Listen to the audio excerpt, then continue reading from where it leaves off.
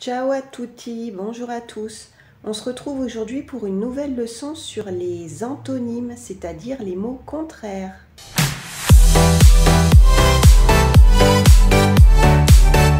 Alors, les mots contraires, c'est-à-dire les antonymes, peuvent être par exemple des adjectifs qui s'écrivent de manière totalement différente, comme par exemple chaud qui est le contraire de froid. Chaud, c'est quand, par exemple, il y a du soleil et il fait très chaud. C'est le contraire de froid. Par exemple, quand il y a de la neige, il fait froid. Les mots contraires peuvent aussi être des verbes qui, eux aussi, sont totalement différents. Comme par exemple, le verbe monter, monter l'escalier pour aller à l'étage, qui est le contraire de descendre, descendre l'escalier pour aller au rez-de-chaussée. Et dans les deux dernières vidéos de mots contraires, que je vous mets en haut de l'écran et également le lien dans la description, on a vu qu'on peut reconnaître les mots contraires avec un préfixe. Le préfixe, c'est le tout petit bout de mot, les quelques lettres qui se mettent devant le mot et qui changent totalement le sens. Donc là, on a l'adjectif prudent. Prudent, ça veut dire qu'on fait attention. Le contraire de prudent, c'est imprudent. Imprudent, ça veut dire qu'on ne fait pas du tout attention. Donc, vous avez vu que pour former imprudent, on prend l'adjectif prudent et on rajoute simplement le préfixe un, im. Un autre exemple avec le préfixe im, si on prend par exemple l'adjectif mobile. Mobile, ça veut dire quelque chose qui bouge, qui se déplace.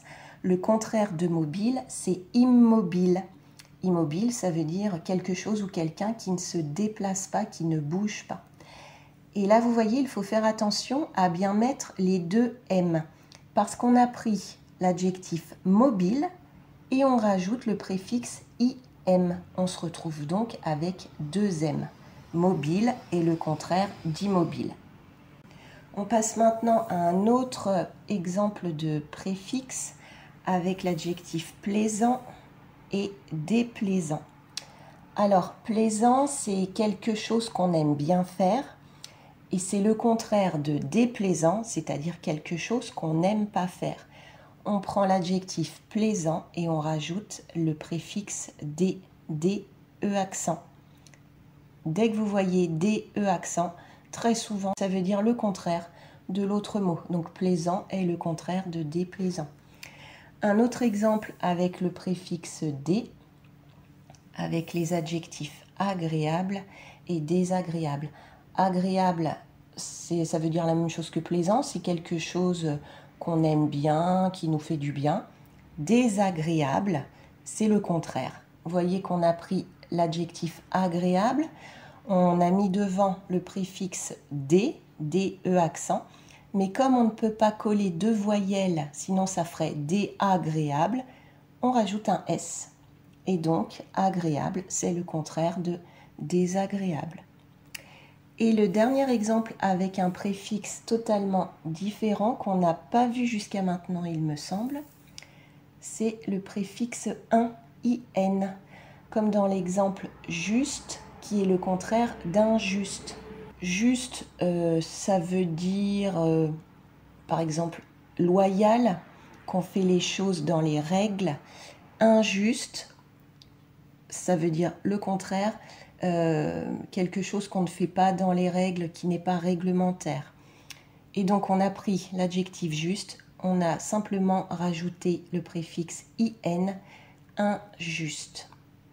Donc, si on récapitule, les mots contraires peuvent être des adjectifs ou des verbes totalement différents, comme par exemple chaud et froid, monter et descendre. Mais on peut aussi reconnaître les mots contraires à leur préfixe un, comme dans prudent, qui est le contraire d'imprudent, ou mobile, qui est le contraire d'immobile.